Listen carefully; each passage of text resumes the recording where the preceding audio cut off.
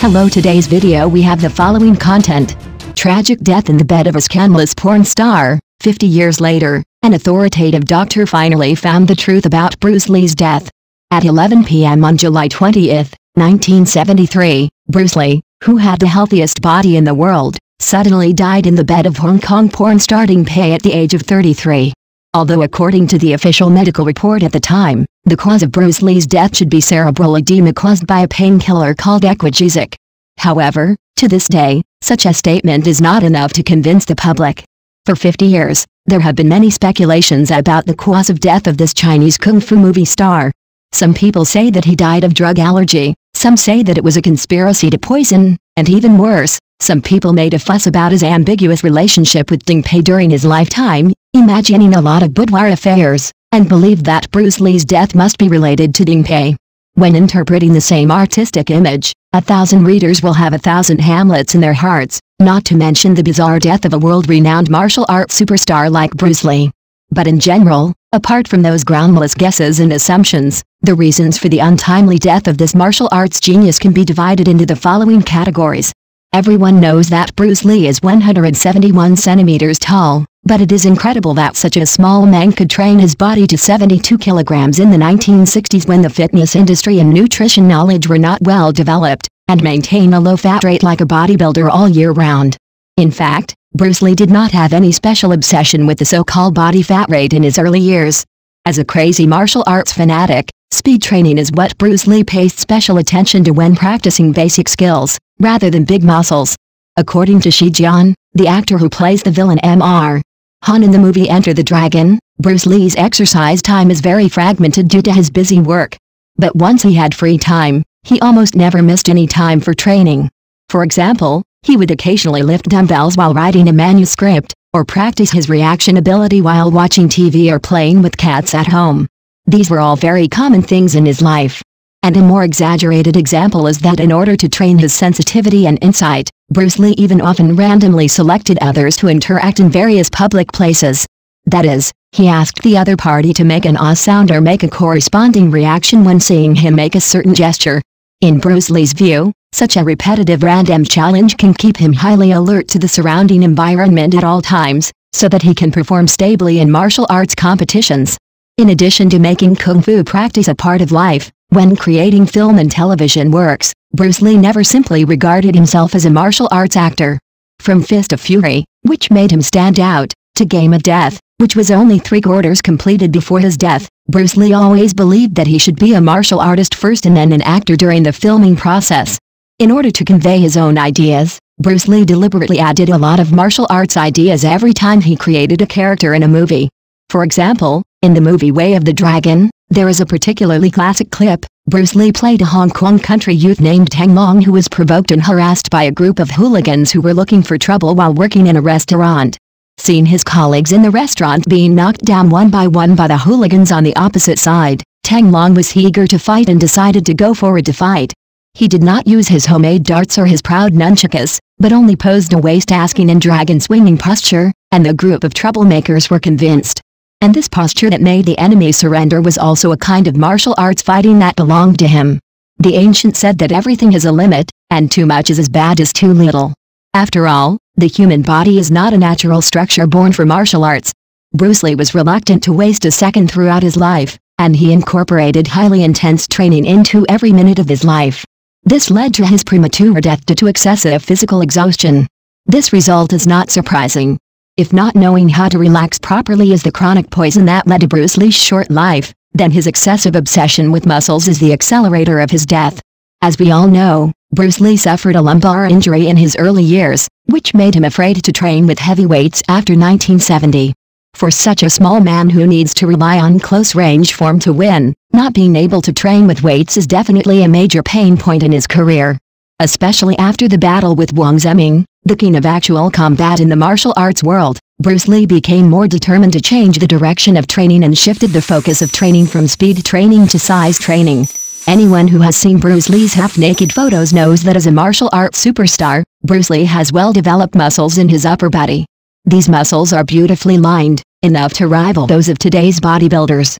But friends who are familiar with fitness should know that if you want to train such a body of muscles, It is impossible to do it without special low-fat training.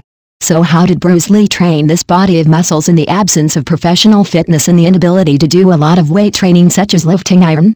The answer is to use electric shock devices to stimulate muscles. According to Bruce Lee's senior brother, when Bruce Lee was filming the movie Fist of Fury, his figure looked healthy and strong, but his lines were not so outstanding. When he played the Shaolin disciple in Enter the Dragon a year later, his body had undergone earth-shaking changes. At that time, many people questioned Bruce Lee's big eye and believed that his muscle lines were probably caused by the electric shock muscle machine. In addition, a Japanese company that produced muscle oscillators also had close contacts with Bruce Lee during that period, so it is not surprising that the outside world would raise such a conjecture. Although the question of whether Bruce Lee's developed muscles are related to the electric current treatment device has not been confirmed by people so far. But what is certain is that any way of crossing the river by feeling the stones will have a 50% chance of failure. As for whether Bruce Lee's body would be damaged if he really used the electric current therapy device to stimulate his muscles without professional guidance, only Bruce Lee himself knows. Overwork. As mentioned earlier, Bruce Lee's weight has always been around 145 pounds, but in fact this statement is not accurate. Indeed, although Bruce Lee's muscles were not outstanding during the Fist of Fury period, he had bright eyes and youthful vigor. At that time, his health was so good that people would believe that he was 18 years old. And only 2 years later, this young man who was originally full of youth showed a decline early on. Although Bruce Lee's fighting skills were still excellent under the blessing of uninterrupted martial arts training at that time. But in terms of human spirit, Bruce Lee not only completely lost weight, but even his mood became very irritable.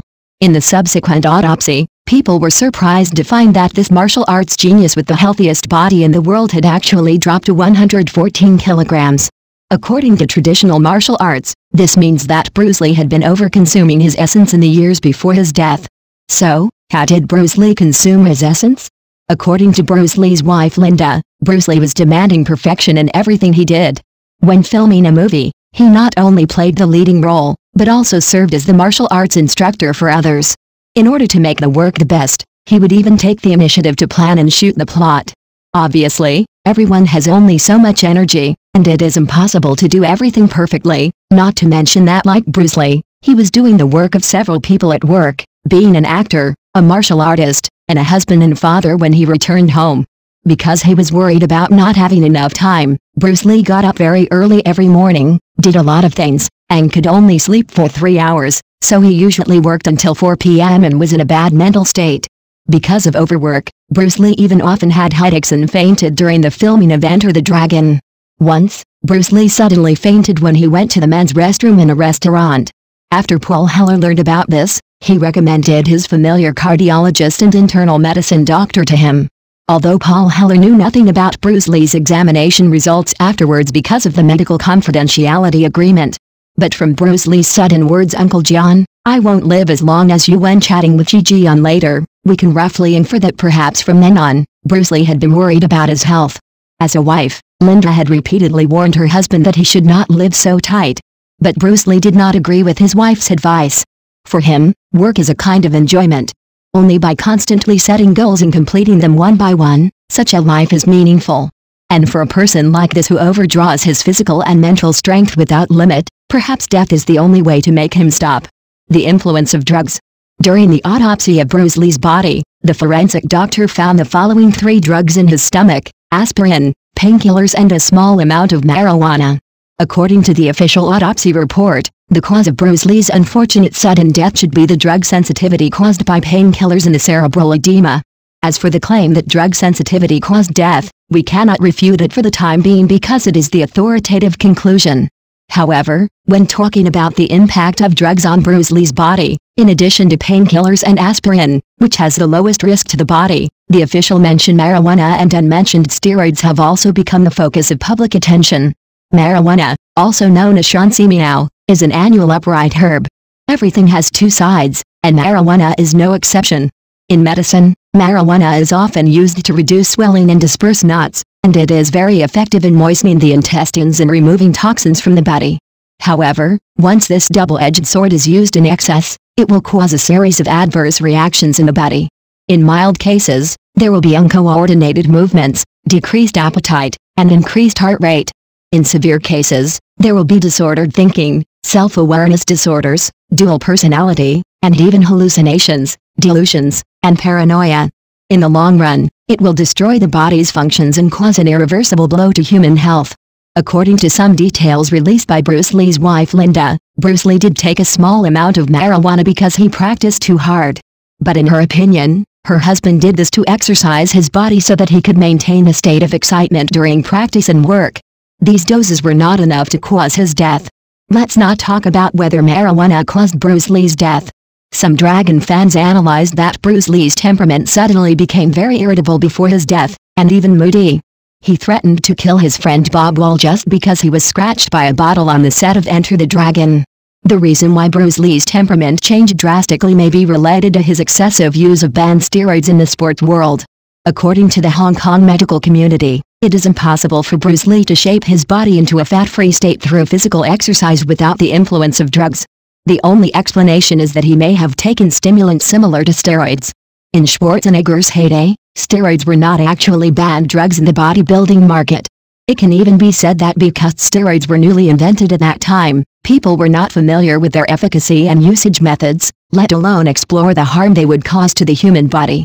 If during this period, Bruce Lee took this drug indiscriminately without knowing the contraindications of steroids in order to maintain a healthy body, then the forensic doctor would give the explanation that he died of drug allergy during the autopsy, which would be considered a pass. Of course, in addition to the steroid hypothesis, Bruce Lee took a large amount of second-generation sleeping pills due to overwork, which led to his poor sleep quality in the later period. This can be confirmed by Bruce Lee's wife and attending physician. Chen Human once said that Bruce Lee himself had epilepsy. Sometimes, when an attack occurs, there will even be spasms and convulsions. A martial arts actor who relies on sleeping pills to fall asleep, sleeps only 4 hours a day, and has a busy family and work schedule, and even needs to use marijuana to maintain his nerve excitement. No matter how good his innate conditions are, he will eventually be unable to resist the passage of life. Moreover, from the perspective of innate conditions, Bruce Lee, who was born with mild flat feet, does not actually have the advantage of practicing martial arts. Conspiracy and poisoning. As the saying goes, where there are people, there are rivers and lakes. From the perspective of the interests of the parties involved, whoever benefits the most from Bruce Lee's death is the most suspicious one. Undoubtedly, as the owner of Bruce Lee's last film Enter the Dragon before his death, Golden Harvest boss Zhu Enhui is undoubtedly the most suspicious object. Speaking of Zhu Enhui, we have to mention Ding Pei, a Hong Kong porn star under his company who has close contacts with Bruce Lee. When talking about the relationship between Bruce Lee and Ding Pei, although Bruce Lee once said in front of his wife Linda that he and Ding Pei were just a fleeting relationship, only like, not love. But it is undeniable that Bruce Lee spent the last moment of his life in Ding Pei's bed. Time goes back to 1:30 p.m. on July 20, 1973, 10 hours before Bruce Lee's death. Invited by a friend, Bruce Lee's wife Linda decided to go shopping. At the time, Bruce Lee was reading in the study. Seeing his wife preparing to go out, Bruce Lee told her that director Raymond Chow would come to his house at around 2 p.m. to discuss the script outline of Game of Death with him. Linda didn't care about her husband's working from home. After all, this was a very common thing in Bruce Lee's previous work. But what she didn't know was that a woman named Ding Pei would be involved during this period. What was even more unexpected was that the kiss goodbye that afternoon was the last farewell between the couple. At 2 p.m., Raymond Chow arrived as scheduled and came to Bruce Lee's house to discuss work. At 4:30 p.m., the two came to the home of Ding Pei, another actress in the play, to continue discussing the outline of the script. At 7 p.m., the three of them had agreed to have dinner at the Japanese restaurant downstairs at the Hyatt Hotel. But when they were about to leave, Bruce Lee said he had a splitting headache, so with the help of Ding Pei, he took an aspirin, took off his coat and lay flat on the mattress in her room to rest. Considering that he had to pick up the male movie star George Lazenby at around 8 p.m., Zhu Enhui had to go to dinner alone, leaving Ding Pei to take care of Bruce Lee. Zhu Enhui originally thought that Bruce Lee's headache was just a minor symptom and he would recover after a short rest. But who knew that around 8:30 p.m., he and George Lazenby had already met, but Ding Pei called to say that Bruce Lee was not awake yet. And this state lasted until 9 p.m. At 9:45 p.m., worried that Bruce Lee was not feeling well, Zhu Enhui rushed to Ding Pei's residence to try to wake him up. But no matter how he pushed, Bruce Lee's face was ruddy and he was always in a state of sleep. You have to know that Bruce Lee is a martial artist, and his body is usually sharp and alert, so it is impossible for him to sleep for so long without any reason. Thinking of this, Zhou Enhui felt that something was wrong, so he immediately contacted Bruce Lee's personal doctor. But strangely, a British doctor who had never lost contact with the doctor turned off his phone on that day. In desperation, the two had to find Ding Pei's personal doctor Zhou Enhui. At 10 o'clock in the evening, when Zhou Enhui arrived at the scene, Bruce Lee had no vital signs. At 11 o'clock in the evening, Bruce Lee was sent to the hospital under the arrangement of Zhou Enhui and others. Linda, who received the message at that time, rushed to the hospital earlier. But unfortunately, at 11:30 in the evening, Bruce Lee was determined to be dead under the doctor's examination. Since then, a martial arts superstar has completely fallen. Regarding the suspicious points of Bruce Lee's death, in addition to the unexplained loss of contact with his attending doctor, according to the cleaner downstairs, around 7:30 that night, before Zhou Enhui and others left, he had seen several tall men entering and leaving Bruce Lee's resting room, and several people had a fierce quarrel inside. Then there was even Bruce Lee's high-pitched scream. However, Ding Pei denied the cleaning lady's statement on the grounds that she had been watching TV in the living room at the time and had not seen the strange man. However, a strong international martial arts superstar died in his lover's bed after taking a pill, and the lover had been watching TV in the living room for more than 2 hours. These elements add up and inevitably make people suspicious. After Bruce Lee's death, Ding Pei was deeply troubled by the outside world's doubts. Not only was she hit hard in her career, but even her marriage with her ex-husband Xiang Huaqiang ended in failure. In order to find the strength to support herself, this once beautiful Hong Kong actress converted to Buddhism and began to practice at home. In her opinion, only in this way can she repay the debt she owed to Bruce Lee in her previous life. In the speculation that Bruce Lee was poisoned by Hong Kong figures, some people also refuted it as Bruce Lee. After all, from the perspective of family roots, Bruce Lee's father Lee Haikun was one of the 4 famous clowns of Cantonese opera with Liao Xiaohui, Ban Ryan, Ye Fu Ro and others. His uncle is a lieutenant general in the army, his cousin is the Macau gambling king Stanley Ho, and even his apprentice Yan Jinghe is a veteran of the Chinese-American Martial Arts Association. For a man like this with powerful relatives and friends, and disciples and friends all over the country, which Hong Kong gang dares to act rashly against him? However, whether it is a coincidence or a conspiracy theory, the many rewards promised to Bruce Lee during his lifetime were not fulfilled, and even the company allocated to him was a rented shell company, Golden Harvest. After Bruce Lee's death, it made a lot of money by producing the documentary The Life and Death of Bruce Lee and sorting out his unfinished film Game of Death. Boss Zhu, who claimed to be Bruce Lee's best friend, was so shameless to eat the blood of the deceased after his friend's death, which inevitably makes people question their friendship. It is said that the most unlikely thing is often the truth.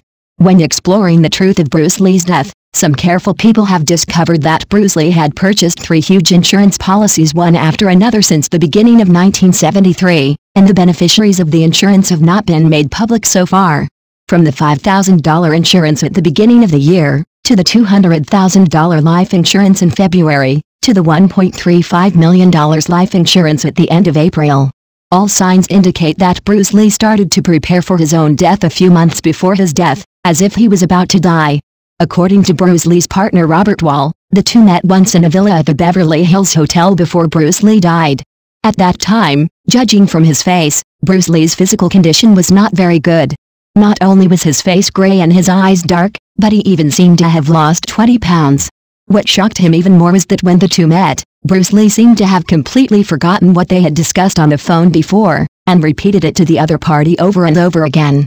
These contrasts made Robert exclaim, "Oh my God! Bruce Lee, what happened to you?" Water intoxication. In 2022, 50 years after the world superstar died tragically in the bed of the scandalous porn star, a research team from Spain gave a new explanation for the cause of Bruce Lee's death. In the view of these authoritative doctors, Bruce Lee's real cause of death is likely to be water intoxication. Water intoxication, in clinical renal medicine, is also called hyponatremia. That is, when the human body drinks more than 4 liters of water a day, if the kidneys cannot excrete too much water, it will cause excessive drinking and urine excretion to be inconsistent, so that the serum sodium concentration is lower than the lower limit, causing brain edema. In severe cases, death within a few hours is entirely possible. The conjecture that Bruce Lee may have died from drinking too much water was further confirmed by Bruce Lee's lover Ding Pei and his wife Linda. According to Ding Pei, Bruce Lee took a lot of water when he took painkillers before his death. Although this extreme thirst is indeed a bit abnormal, Ding Pei believes that these symptoms are just thirst caused by taking prescription drugs. Therefore, she did not stop it at that time. In Linda's description, Bruce Lee did have the habit of eating liquid food. In order to maintain the perfection of muscles while maintaining function, Bruce Lee tried to replace staple food with liquid food such as carrots and apple juice in his daily diet. Although he always felt a headache after drinking these foods. Although the authoritative doctors in Spain were very sure about the conjecture of water poisoning, however, the public did not buy it. After all, in their opinion, who in the world can drink water to fool himself to death? However, judging from Bruce Lee's strong temper throughout his life, this conjecture is somewhat credible. History is a little girl. Maybe there are very few people who know the truth of all this, but the truth will be buried forever. Maybe no one knows the truth, and the truth will never be found again. But no matter what the truth is, this martial arts fanatic who brought Eastern Kung Fu to the world of martial arts is worthy of our respect. Thank you for watching the video. Please leave your opinion in the comments section. Don't forget to press the channel subscription button. If this is the first time you watch a video on the channel,